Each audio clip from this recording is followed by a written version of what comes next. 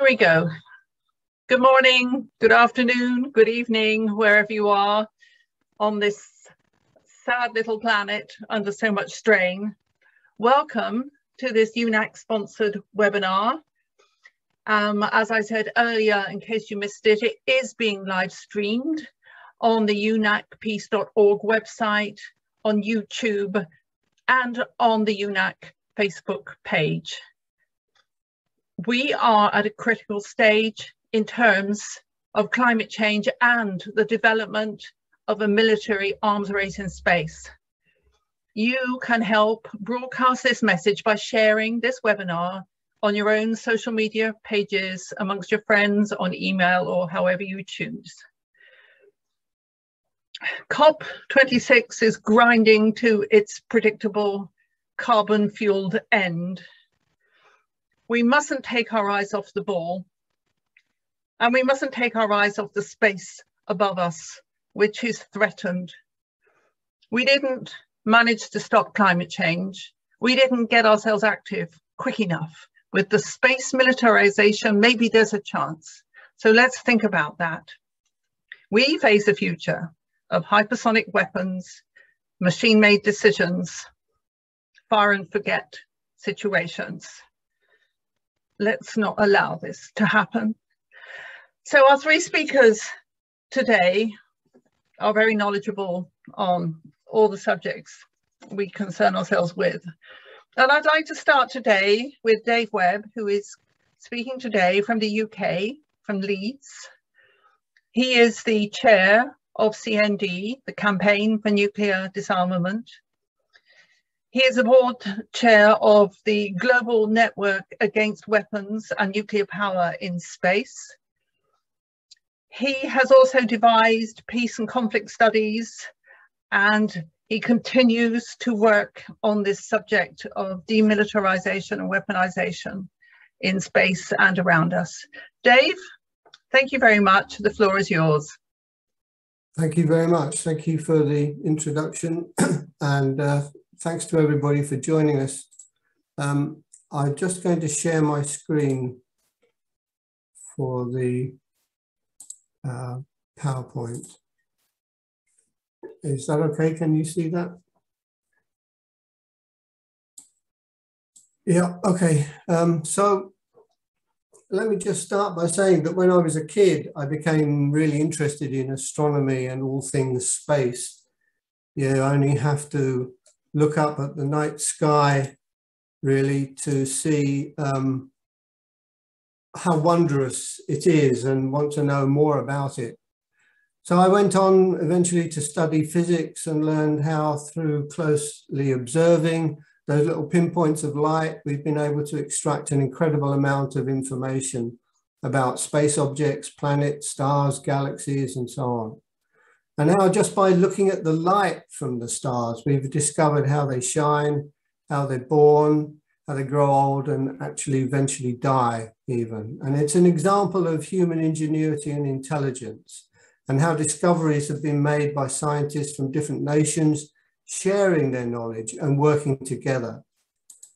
And satellite systems have been developed to help study and map the Earth's environment and help understand the weather and climate change, and monitor such things as the effects of pollution and effects on agricultural patterns. And others are helping with communications and a whole range of human activities. Well, this all sounds very positive, but I've also come to discover after a few years that you don't get told some of the other things that are happening in space, and that space users are predominantly now commercial, and a major player in the development of space technologies is the military, and space is getting crowded. This graph shows the number of launches by country during the space age, leading up to the moon landing in 1969. After that, the launch numbers started to drop a bit, but then started up again when commercial interests took over. That's the green part of the graph. Those are the private or commercial enterprises. Many of those commercial launches will also be used by the military, of course, for sort of dual use programs. In 2020, for example, there was a total of 114 launches from 21 different launch sites with 10 failures. So not everything is perfect. Also in 2021, this year, 1,283 satellites were placed in orbit, the highest number launched in a year so far, although this number will be overtaken easily as time goes on. At the end of April 2021, there was a total of 7,389 satellites in space, of which only around 3,368 are still active. The importance of outer space and the vital roles it plays was recognized very early on in the development of space travel, and was the reason that the Outer Space Treaty, on principles governing the activities of states in the exploration and use of outer space, including the moon and other celestial bodies, was developed at the United Nations in 1967. The treaty recognizes outer space as a global commons, stating that the exploration of space shall be carried out for the benefit and in the interest of all countries, and shall be the province of all humankind. Now, though, the dependency on space and the rapid development of space technologies are running out of control. Competition and money have become controlling factors, and we're experiencing what's called a tragedy of the commons, where major users with open access to space and who are unconcerned about any rules that govern access and use are acting according to their own self-interests and contrary to the common good of all.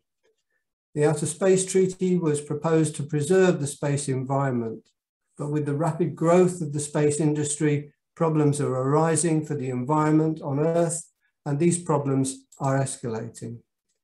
The space budgets of the main spacefaring nations gives a clue as to where the push for space is coming from. The US, China, Russia, France, and India are the major spacefarers, with the European community too. And a sizable slice of these budgets involves supporting the further militarization of space. The number of space forces around the world is growing, and so are their budgets. In 2020, the total global annual expenditure was over $28 billion, a considerable amount of money. And space launches and the use of satellites has expanded rapidly to areas that are not beneficial to everyone. And while some seek to explore and explain, others are now looking to exploit and dominate. Billionaires and their corporations are seeking to exploit space and develop space tourism and extract valuable resources from the asteroids and planets. Elon Musk is even looking to colonize the moon or Mars once the Earth has been exhausted and made unlivable. The military simply want to dominate and control the ultimate high ground. The US Space Command made it clear in their vision for 2020, some years ago now, that their aim is to become dominant in the full spectrum of military activity on land, sea, air, and space, and information. And they have created satellite systems for monitoring and surveillance, communications and control, global positioning, drone operations, missile defense systems, missile targeting and guidance. But the launching of rockets to launch these satellites into space is also producing environmental problems, polluting the ground with fuel and exhaust fumes. Rockets are use different types of fuels, and so their exhaust fumes will also differ. Some rockets use solid fuels, many use a mixture of kerosene and liquid oxygen, while others use liquid hydrogen or other more complex compounds. Blue Origin and NASA are a liquid oxygen, liquid hydrogen fuel mix. Of course, considerable amounts of carbon dioxide are released from the development and manufacture of rockets, and also from the production, the storing, and burning of the rocket fuels. In 2005, there were reports that levels of percolate in breast milk and vegetables were high in many areas near launch sites, and indications were that rockets were contaminating water supplies. Perchlorates have been linked to thyroid ailments and are considered particularly dangerous to children. The important emissions of concern with respect to global impacts are chlorine and alumina particles from solid rocket motors and soot particles, also known as black carbon, mainly, though not exclusively, from kerosene-fueled engines as used by SpaceX's Falcon 9 rocket. Black carbon and alumina particles also end up in the stratosphere, a region important for weather, and because they're so small, they stay there for 3 to 4 years and build up. Chemical reactions involving chlorine and the surface of alumina particles cause losses in the stratospheric ozone layer that protects us from harmful ultraviolet rays from the sun. Shuttle launches of the past and the Apollo era Saturn V vehicles use liquid oxygen and liquid hydrogen, and NASA's new space launch systems use liquid hydrogen as a fuel, which produces water vapor, another greenhouse gas. Rocket launches have been assumed to be not too much of a threat to the global environment in the past because the space industry was small and unchanging. However, today's rapid growth and the threat of expanding space tourism and transportation systems, coupled with the lack of research and oversight, is causing much concern among scientists, environmentalists, and citizen groups. The increased activity in space is also creating huge amounts of debris. The European Space Agency has estimated that there are roughly 166 million man-made objects in space, ranging in size from 1 millimeter to the size of a refrigerator. As launch numbers rise and as tens of thousands of satellites with a limited lifetime are placed in orbit, the problem is going to increase significantly, not insignificantly, and could even eventually prevent spacecraft from leaving the Earth altogether. And now space corporations such as SpaceX are planning to establish networks of thousands of satellites to provide super fast 5G networks for global broadband coverage that will also have military applications for communications and will increase surveillance and targeting capabilities. This huge number of new satellites in orbit is set to dramatically change the night sky. Astronomers in particular are concerned. Their work requires long exposure photographs of the night sky, and this is being hampered by satellite trails. In addition, launch accidents are not that uncommon, as we mentioned earlier on. And when they occur, they create a considerable amount of environmental destruction and contamination. Elon Musk's SpaceX company has a test, fly, fail, fix, repeat attitude to its space program. So his belief is that failure is part of the process, irrespective of its effects on the environment, and they just start again after an accident. And the increase in satellite launches and the race to benefit from the profits is bringing about an increase in places to launch from. New spaceports are being established around the world, and their construction is often opposed by local residents, concerned about the effects on their environment and the destruction of local ecologies. Communities are being promised income and jobs, but those hosting existing launch sites have experienced disruption and vast ecological damage. Nuclear power in space is also now being re-promoted by the military, especially. But nuclear generators for planetary bases or rocket propulsion create environmental problems, from the mining of the uranium to the deployment on spacecraft or on celestial bodies. And what, what if there's an accident at launch that could spread deadly nuclear material far and wide around the globe? Interest in the development of nukes in space is perhaps more to do with being able to power space weapons. It is the Pentagon that have been doing most of the pushing. Establishing bases or even landing on celestial bodies can also bring contamination by dangerous substances or bacteria, such as the Europeans brought when they brought sickness to the New World. And now the moons and the planets of our solar system are on the verge of being exploited by mining corporations. In 2015, President Obama signed the so-called space law, approved by the US Congress, to allow US companies to exploit space mining and the appropriation of asteroids and their other space resources.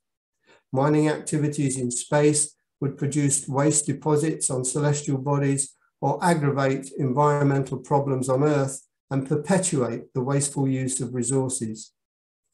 So what do we do in space, or whatever we do in space, and whether we explore or exploit relies on a few people making the right choices. And it's going to be up to us to ensure that they do. At one of the Global Network's conferences on space use and ethics held in Darmstadt, Germany in 1999, the mathematician and physicist Jürgen Schäffren, now a professor at the University of Hamburg, spoke on the peaceful and sustainable use of space and developed a set of criteria for assessing the use of space technology to ensure that it has societal acceptance, costs and resources, goals and benefits. He suggested these 8 criteria for the assessment of future space projects. And these criteria can also be applied to other fields of technology. So to exclude the possibility of severe catastrophe, avoid military use, violent conflict and proliferation, minimize adverse effects on health and environment, assure scientific technical quality, functionality, reliability, solve problems and satisfy needs in a sustainable and timely manner, seek alternatives with best cost-effective effectiveness, and guarantee social compatibility and strengthen cooperation. Justify projects in a public debate involving those concerned. Hardly any of these criteria are actually followed at the moment, but I would suggest that these are the ones we need to follow, and perhaps even more strictly now than now that the Earth is really in danger from climate change. So join us as the many other people around the world who are doing what they can to keep space for peace. Please join or have a look at the Global Network website, which is www.spaceforpeace, if you haven't done so already, and keep tuning in and keep involved with the many activities that we're initiating. Okay, thank you for that. I'll stop sharing. Thank you very much, Dave. That was absolutely stunning and horrifying, of course. And I think probably everybody will agree that barely one syllable of that is seen or heard on our mainstream media. So it's up to us to keep informing and re-informing each other as to what is going on. A reminder for anyone who has joined us recently, this is a UNAC sponsored event. It is being live streamed on Facebook, on the UNAC page and on YouTube. And also for those who have to leave early, we will be sending out a link to the recording of this in an email, hopefully tomorrow. Right, well, to follow Dave, we are very glad to have with us Koohan Paik-Mander. Koohan grew up in post-war Korea, and she served as a campaign director of the Asia Pacific program at the International Forum of Globalization. She is a board member of the Global Network, and she is also on the campaign group of Climate is Not Our Enemy in the CODEPINK organization. So Koohan, thank you very much for joining us today. And also to remind participants that please put questions for our panelists in the Q&A section of the Zoom link. Okay, thank you, Koohan. This is over to you. Thank you so much, Pippa, and thank you, Joe Lombardo, as well, and also UNEC for sponsoring this event. I just want to make a slight correction. The name of the CODEPINK campaign that I'm on the working group for is China is not our enemy, not climate is not our enemy, but I like that. Anyway, the military, space, and climate, there are a lot of implications there that haven't been really thought about by very many people at all. First of all, what we do know is that the US military is the largest single institutional consumer of fossil fuels in the world, as well as the largest emitter of carbon in the world.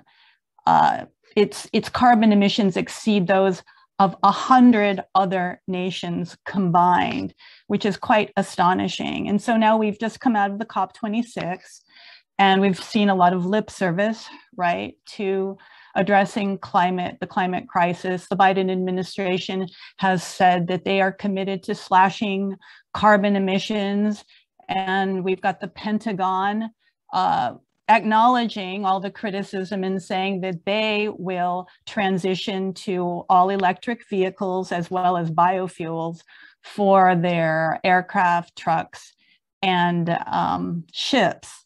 However, what is not figuring into this climate calculus is that it will not stop them from doing so much destruction. And I am going to share screen now. May I have the ability to share screen, please?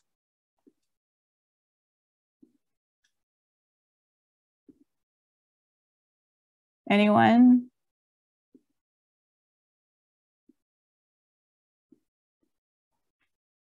Okay, you should have the ability now. Okay, sorry. Very good. No problem. So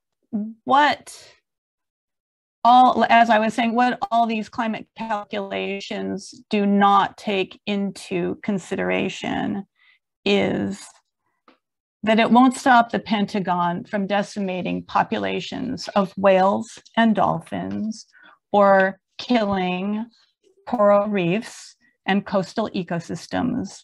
And our planet's oxygen supply is inextricably linked to the health of marine ecosystems. When coral reefs, coastal ecosystems, and rainforests are killed, it sets off a cascade of systems failures. Coral, plankton, algae, trees, and the soil biome that would otherwise be capturing carbon and producing oxygen are destroyed. But as far as the Pentagon is concerned, the ecocide will go on. So what if the ships are running on biofuels?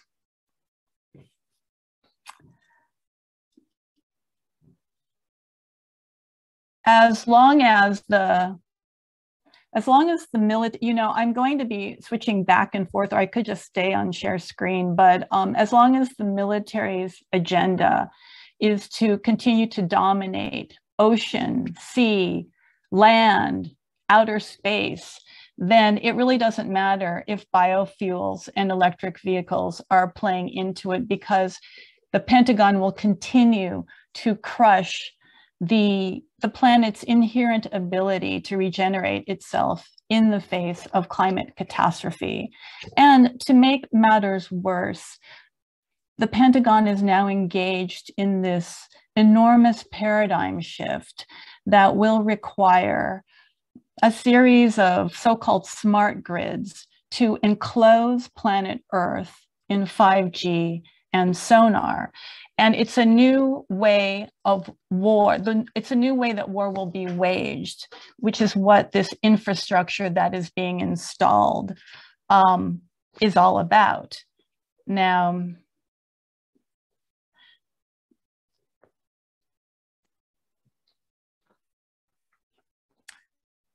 In this new way of waging war, earthbound mission control centers are moving into space. Brick and mortar facilities are moving to the cloud. The military base, manned with thousands of troops and armed with tanks and machine guns, like what we saw in Afghanistan, is now passé, which may explain why the US withdrew from that old school war so hastily and without finesse. The military base is being replaced by what has been called a high-speed kill web. It uses information as the primary weapon of war. It will enable empire to summon at once unmanned military forces to rain terror down on any spot of the world. A swarm of drones, hypersonic missiles, submarine torpedoes, and bombers, and all with the ease of calling an Uber. This is why demonizing China is so essential. Only a foe as formidable and distant as China would justify the hyper-costly infrastructure overhaul required. War with China, and by extension, war with its ally Russia as well, requires the US to pour far more resources into military fantasies than that which would be required by the usual bombing of a small third world country.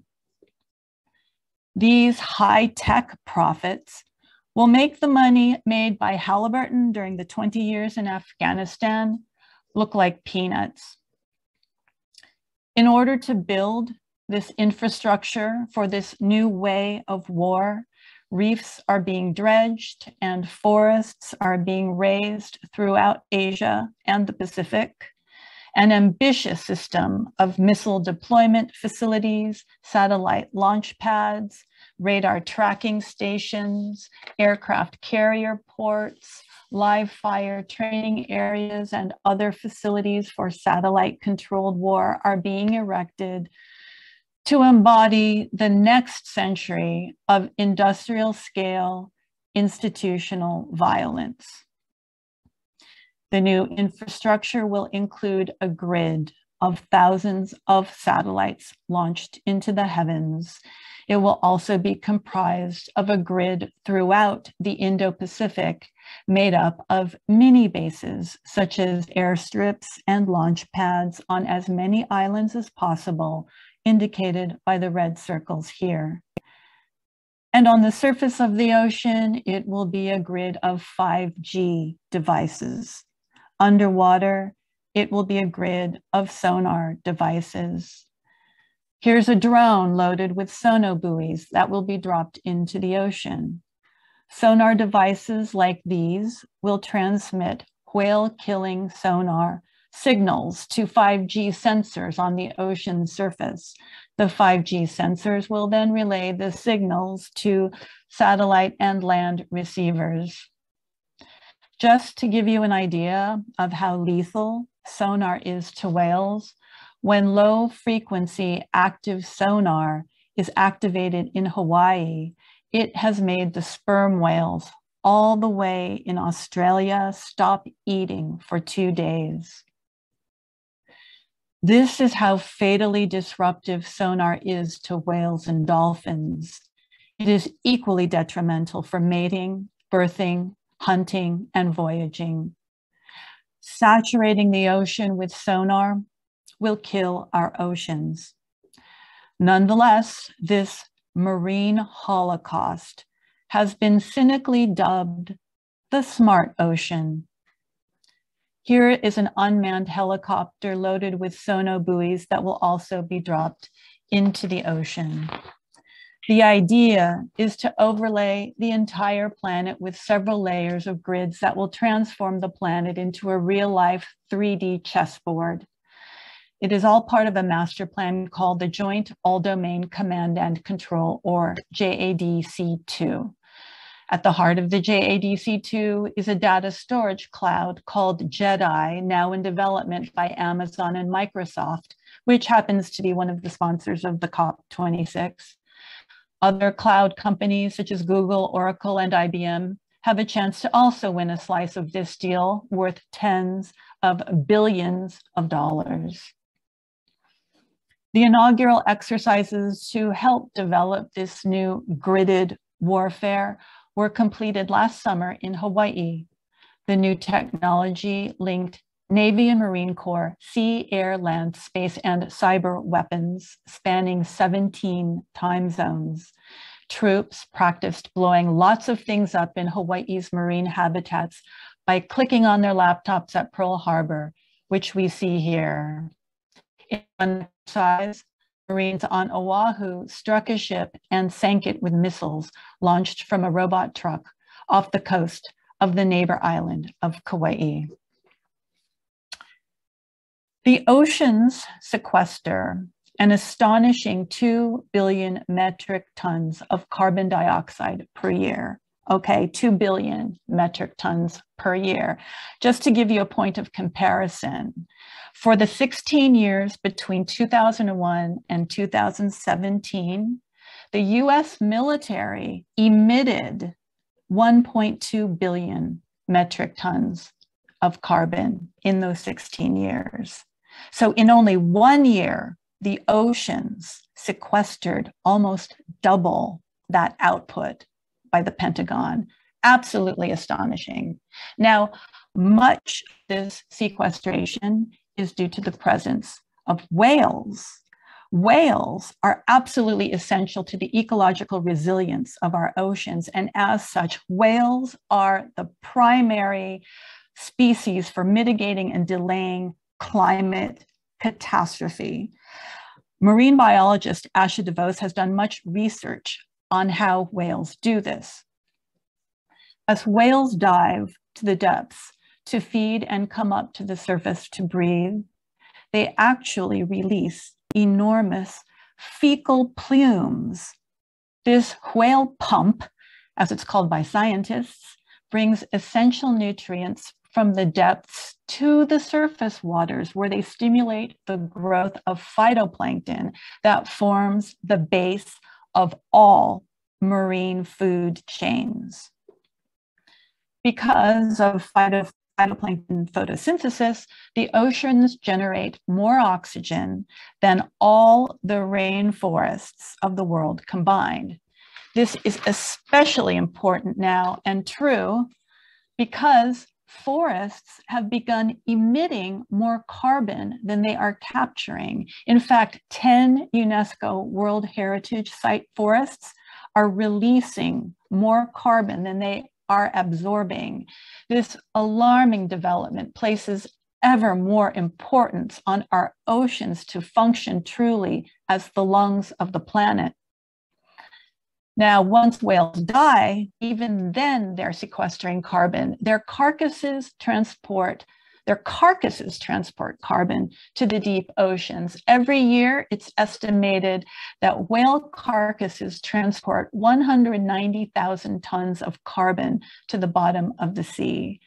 That's the same amount of carbon produced by 80,000 cars per year. Now, one of the most ecocidal developments of modern warfare is this delusionary need for perpetual year-round military practice in our oceans. We essentially have non-stop war now taking place in our oceans, even with no war officially being waged.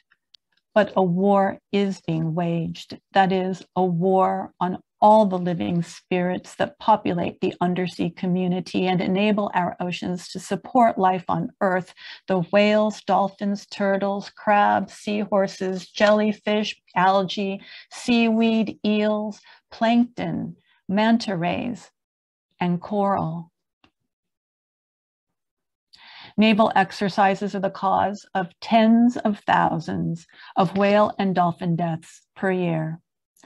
Pentagon EISs estimate that the number of injuries and deaths caused by war practice around the Mariana Islands alone will add up to about 150,000 individuals for the 12 years between 2015 and 2027. This is an ongoing, continuing process. They estimate that the number of injuries or deaths of whales and dolphins that took place in the Gulf of Alaska was over 182,000 over a 5-year period. Because there are hundreds of naval exercises, not just in the Marianas, not just in Alaska, but throughout the Indo-Pacific, which covers an entire half of the planet, a whole hemisphere. Because of these hundreds of naval exercises that are also increasing as we sell more arms to our so-called ally nations, we can easily extrapolate that the number of fatally injured whales and dolphins to be around 100,000 per year. And that's not even counting the devastating impacts that will take place once the smart ocean is installed and operating. The US, I'm going to go back to stop share. So I don't know if you can see me, but the US is essentially organizing the global economy around militarism. It seems to think it can do this while simultaneously addressing the climate crisis, but that is not possible. You cannot have it both ways. The only path forward toward a livable future is quite obvious. It is climate cooperation between all the nations, between the US and China, because the people of the world, you and me, all of us who we need to organize and stop this madness, we do not want a weaponized Pacific. We do not want a weaponized ocean. We do not want weaponized outer space. We want space for peace. We want peace. We want life. And as I close, I would like to remind us all that the word Pacific means peace. Thank you very much. Thank you so much, Koohan. That was terrible and brilliant at the same time. I think many of us will have heard things we have not heard before. And in many ways, you've answered many of the questions I had, which about what was going on under the ocean. Just to remind people, if they have questions, that there is a Q&A section if you look at the bottom of your screen. The next speaker we have today is Bruce Gagnon, who I always pronounce slightly wrong. I know that. Sorry, Bruce.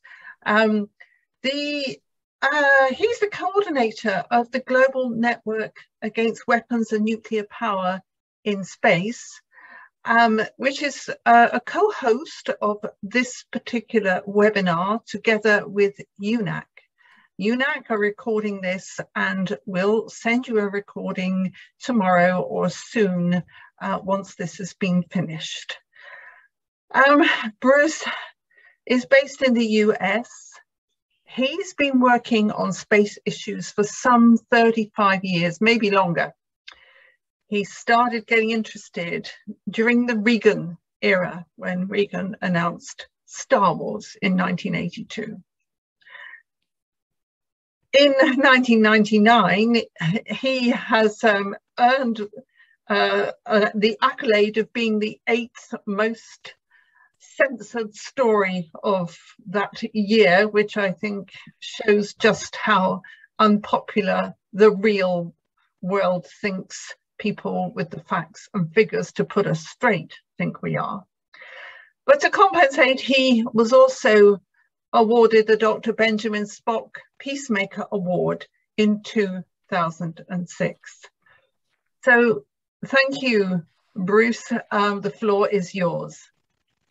Thank you very much, Pippa, and thank you also to UNAC for allowing us to speak, and appreciate everyone that's joined the call today. I'm going to talk about nuclear power in space in much more detail. The United States has been launching nuclear devices into space since the early 1960s, powered by uranium and plutonium. Over the years, there have been a number of accidents. One of the most famous accidents was SNAP 9A, a U.S. nuclear reactor on board of a military satellite that fell back to Earth, burned up on reentry, and spread the deadly plutonium-238 as dust by the winds carried across the Earth. Dr. John Goffman, one of the founders of uranium at Lawrence Livermore Labs in California, studied that particular accident and believes it's one of the reasons for the increase in cancers around the Earth today.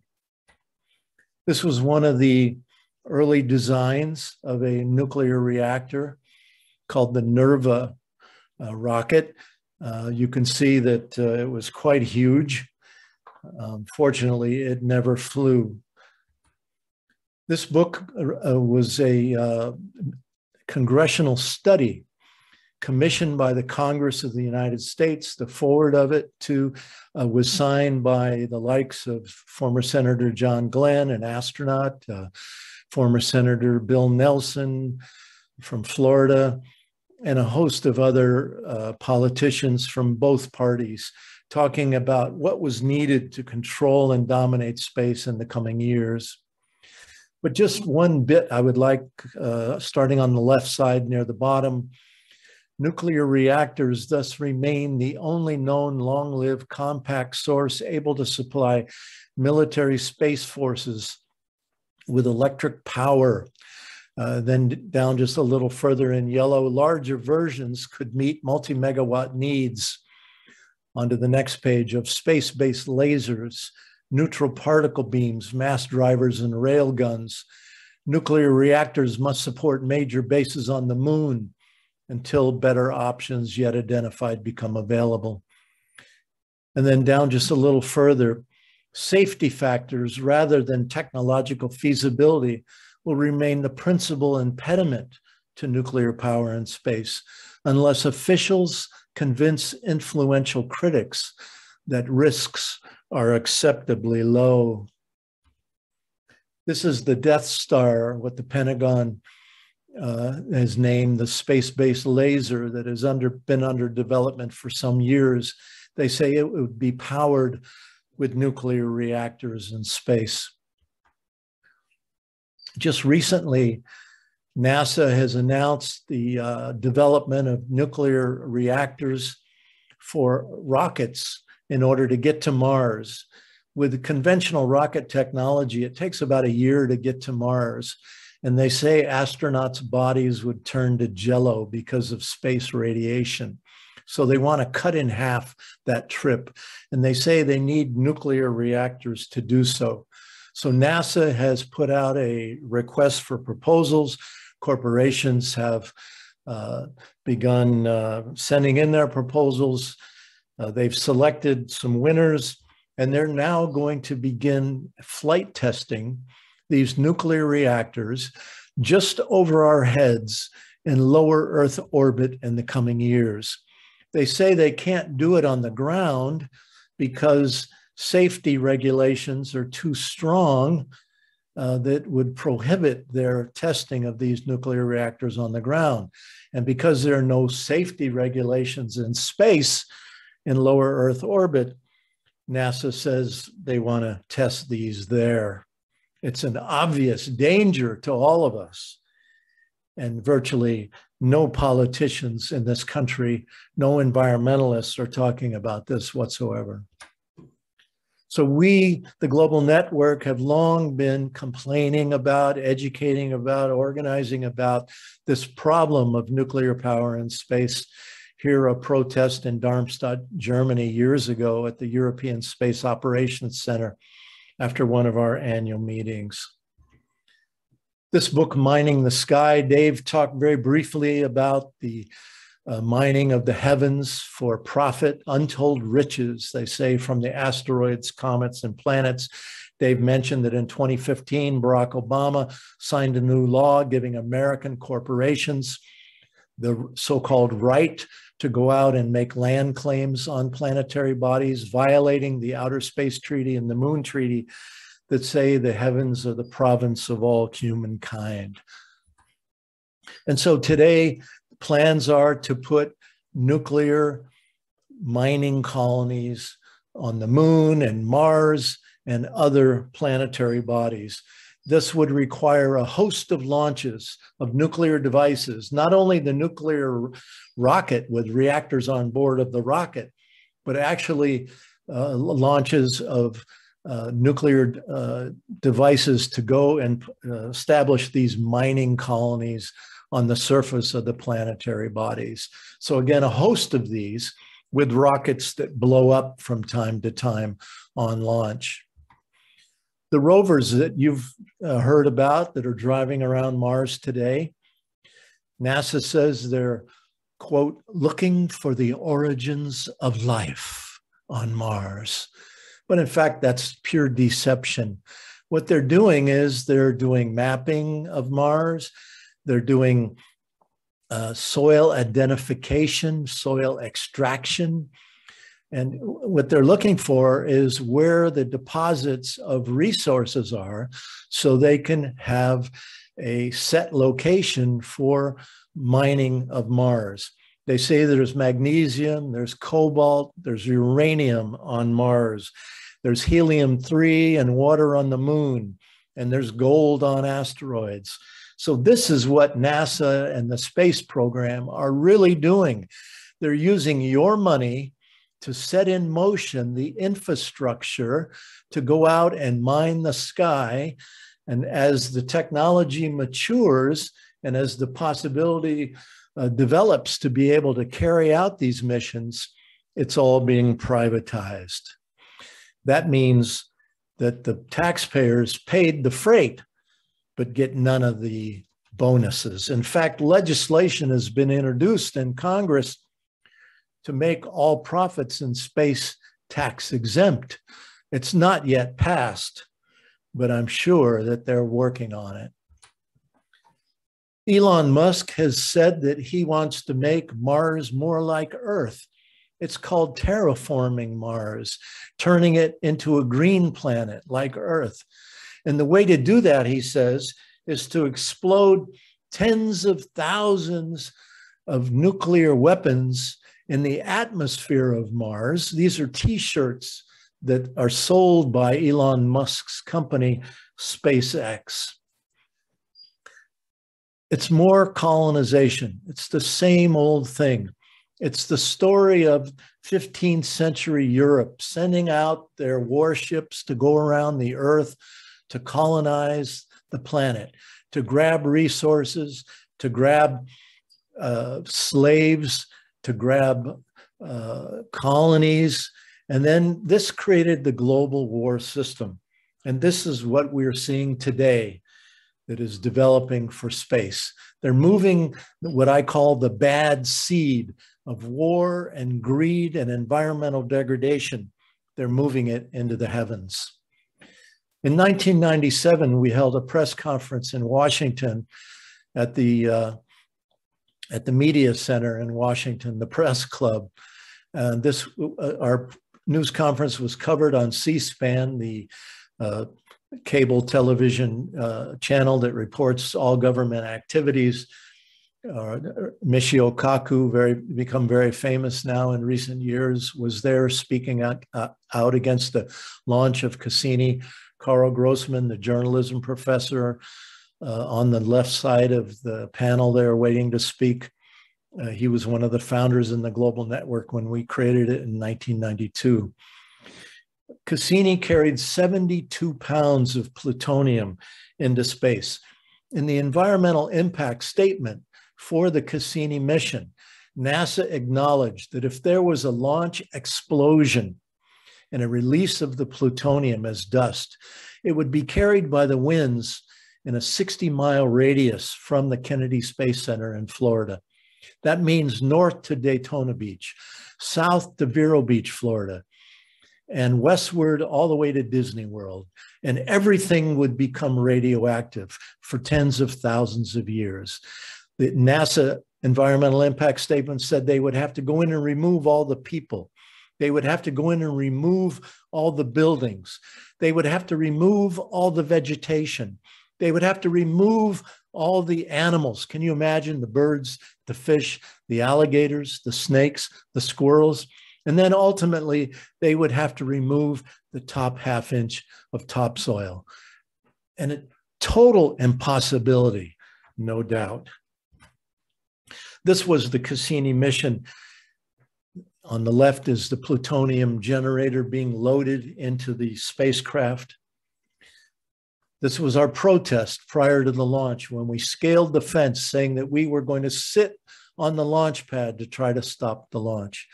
Our campaign went all over the world. On the right, you see even people in Bangladesh, the Astronomical Society, speaking out against the Cassini program.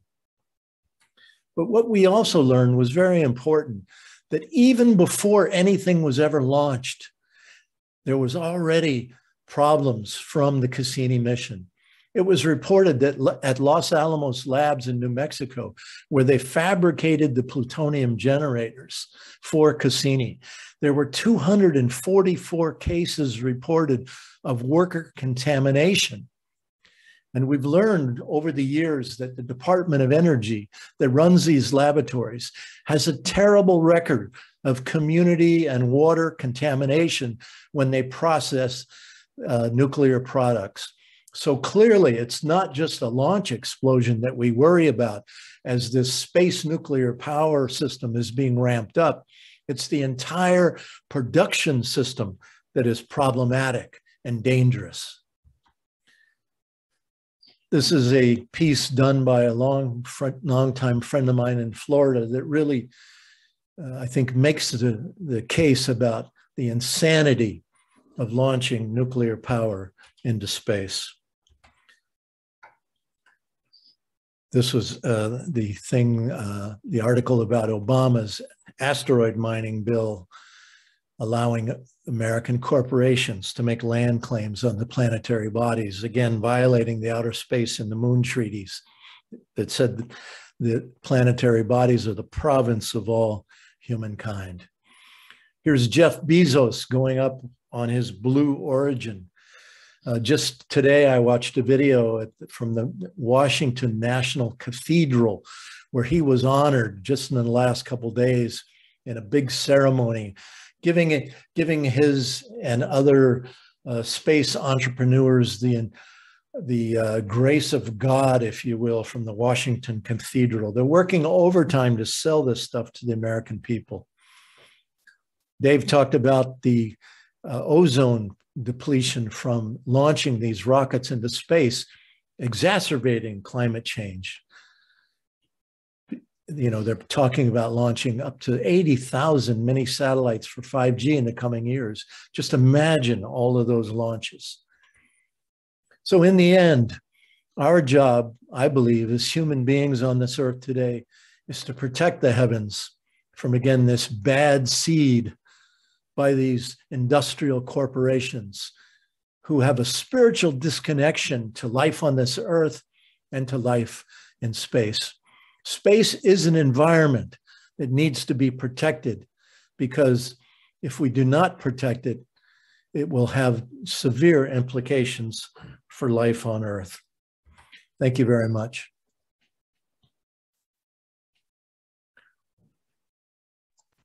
Thank you very much, Bruce. That also was most illuminating. It's hard to sum up what has been said today, and I'll come to some questions in a moment. But it seems to me that we have these cascading climactic tipping points, all of which will be exacerbated by this headless rush into space, by the pollution that will come around it. And I think that, as Koohan said, we too must stop fighting yesterday's wars. We actually have to wake up and start fighting the wars that are coming down the line, the wars against our planet and against the commons, which is what space is supposed to be. We have to force climate cooperation, and we have to force space cooperation. It's harder for us because you can't march through space with a placard, but we have to start fighting it nonetheless.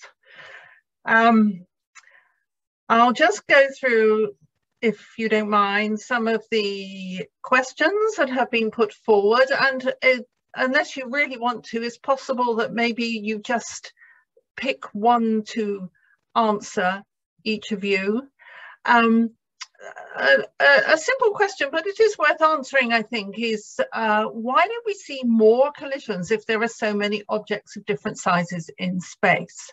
I think that means not the wider space, but the very much local space in which the satellites are in orbit. I think this ties in a little bit with the weaponization of space, and also the commercial activities that might take place in terms of either reducing this or collecting it. Who would like to answer that? Yeah, okay, I can have a go. Yeah, we do see collisions in space, in fact. In fact, there are so many small particles, it doesn't have to be a collision with two satellites together, although that does occur or has occurred. Just a small piece of metal or something rocketing around at thousands of miles per hour can damage a satellite, can go straight through the wall of a satellite. And the Interplanetary Space Station, which is stationed up in space, which many different nations use, although China is banned from using it by the US, but other nations are involved. That has to be moved from its orbit occasionally to avoid space debris. So it is a problem already, and it's going to become more of a problem. There's this effect called the Kessler syndrome, where if debris hits other debris and cascades into a shower, and that hits more debris still, creating even more of these small particles that whiz around the Earth, then we might get to a point where you can't even travel through all of that debris. Rockets will not be able to move through it without being damaged severely. So we'll be restricted to the surface of the Earth. So it is a problem, and commercial interests and the military are both very interested in trying to solve this problem. And there are all kinds of schemes and ideas for vacuuming up some of this debris, or for bringing it back into a lower orbit so it comes into the Earth's atmosphere and burns up on re-entry. That itself causes problems too, of course, because when these things burn up, they cause environmental problems for the atmosphere. So the real solution is not to launch so much stuff in space in the first place, and only put things up there that are going to be useful to everyone, not to just certain individuals. Thank you, Dave. And moving on, there is a question about hypersonic weapons, which is a word which has only recently come into use. And I read about this in the Space Alert newspaper, which was released just a few weeks ago, which other people might want to go and have a look at. Well, it's highly informative. Now, the question is, what is the difference between drone missiles and hypersonic weapons in the killing of people? Can anybody answer that one? And unmute yourself if possible, please. Well, Koohan is slow to jump in. She wrote a brilliant front page story in our last newspaper, Space Alert. If you go to our website, spaceforpeace.org, we have a newsletter section. You can read our newsletter there. But hypersonics are really, they've been created to get around the US missile defense system. We didn't talk much about it today, but we should. The United States has refused to renounce first strike attack. Russia and China have long ago done so. And so the United States Space Command for many years has been wargaming, computer wargaming, first strike attack on Russia and China. And after they launched the first strike attack, Russia and China then obviously would fire a retaliatory strike. And it is then that the US so-called missile defense system, the SHIELD, is used to pick off any retaliatory strikes. And so Washington has been surrounding Russia and China with so-called missile defense systems based on Navy Aegis destroyers, interceptor missiles on those Navy warships that are made here where I live in Bath, Maine, also on ground-based launchers throughout the Asia Pacific, throughout Eastern Europe and other such places. And as a result of that, Russia and China said, we're now vulnerable to a first strike attack. And so they've been working on hypersonics that would fly at 20 to 25 times the speed of sound and essentially fly around US missile defense shield that would be launched after a US first strike attack. So the US has created this arms race. I must also say that the United States has refused since 1984 to negotiate at the UN a new ban on weapons in space. Every year, Russia and China introduce a thing called PAROS, Prevention of an Arms Race in Outer Space. Get rid of these weapons before we have this arms race. Close the door to the barn before the horse gets out. But the US and Israel, since 1984, have annually been blocking this treaty at the United Nations. Why? Because the United States always has intended to control and dominate space. Thank you, Bruce. I think that actually also answers another question further down the line. The time is now 4 minutes past 5 Eastern time, so our hour is just about up. I think we could ask this other question that is here, and I don't know who would be able to answer it, about Amazon employees. Are they refusing to work on Jedi, just as some are refusing to work on the Nimbus for Israel? And do they even know about it?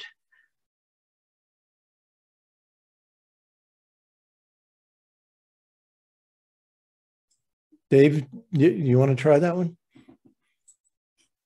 I don't really know the answer to that. I know that there have been some strikes amongst Amazon employees for working on some artificial intelligence systems.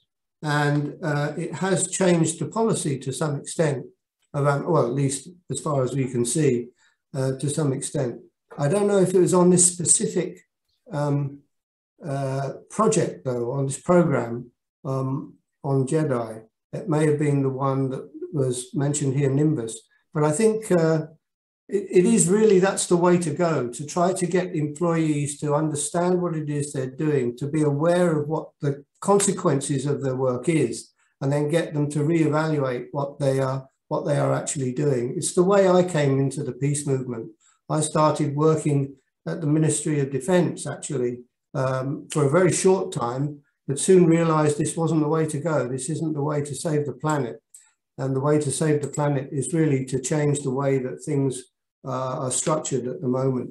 So I left, but you need to become aware of what you're doing, and you need to have people there who can help you go through periods of time like that when you're reassessing your own kind of futures, I guess, really.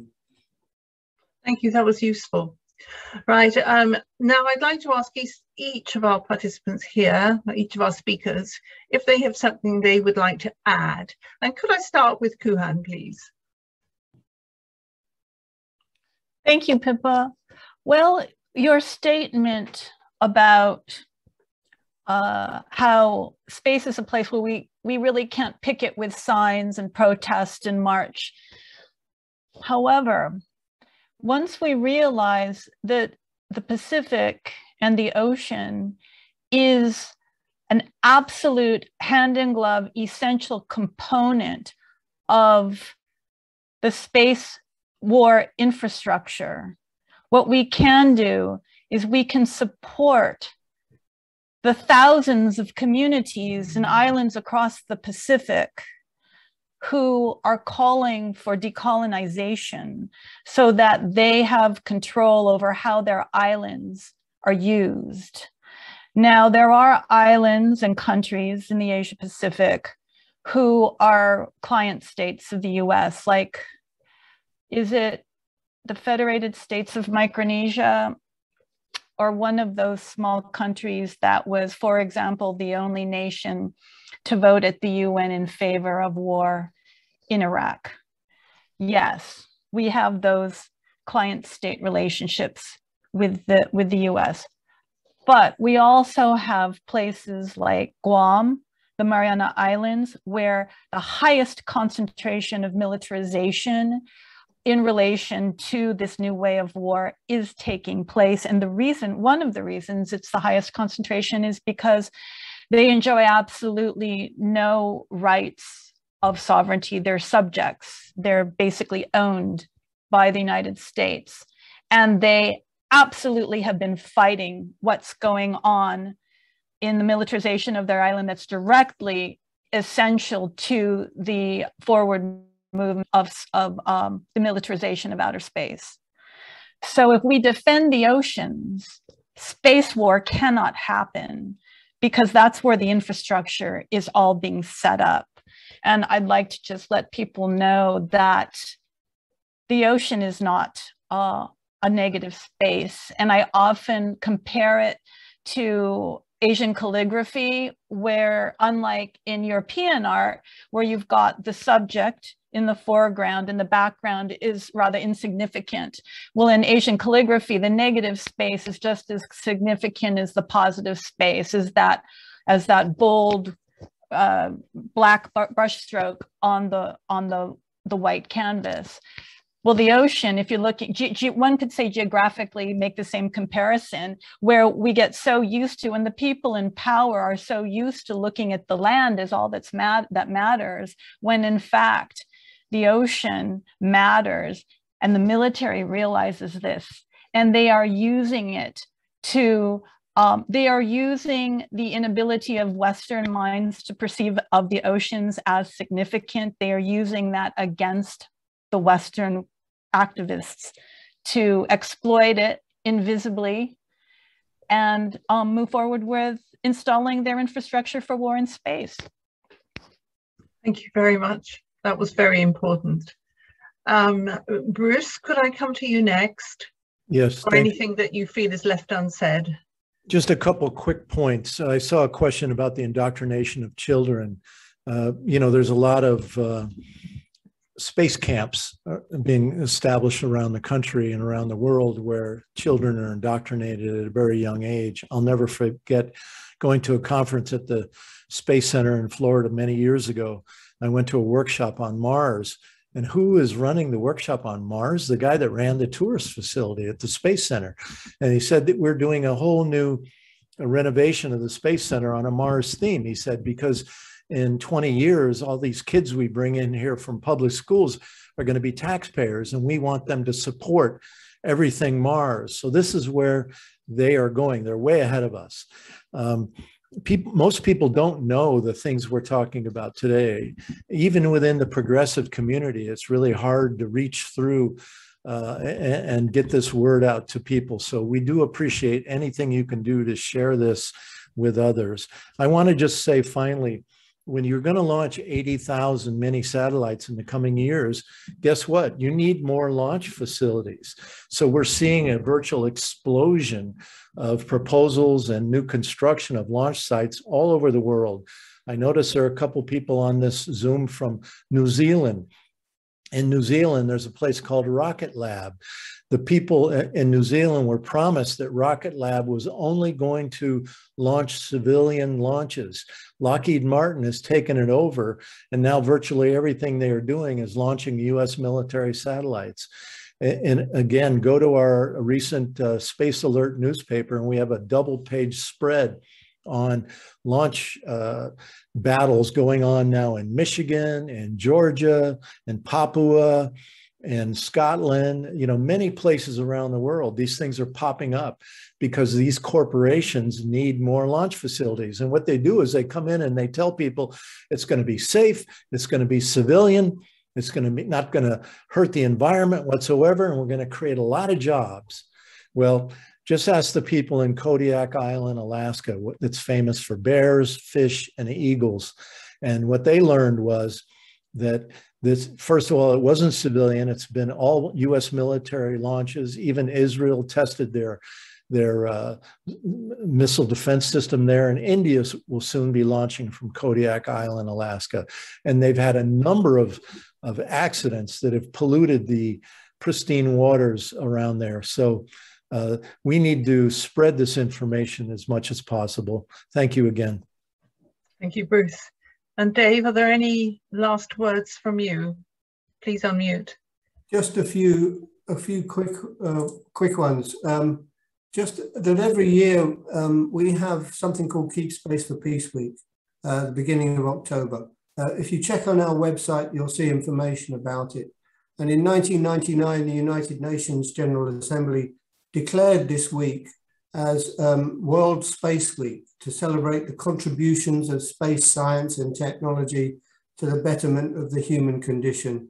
And we're asking people at that time in October to recognize that we should actually be keeping space for peace.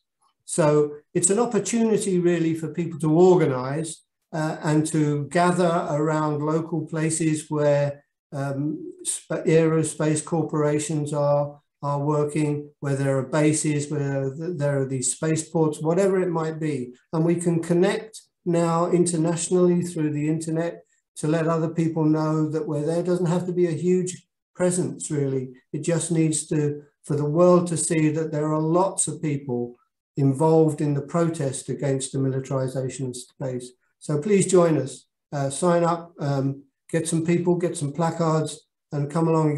You've got a long time to prepare for this now in October. So there's no excuses for not being there next year. Hope to see you online. Thanks. Well, what can I say? Thank you to our panelists. I think this is a very important webinar.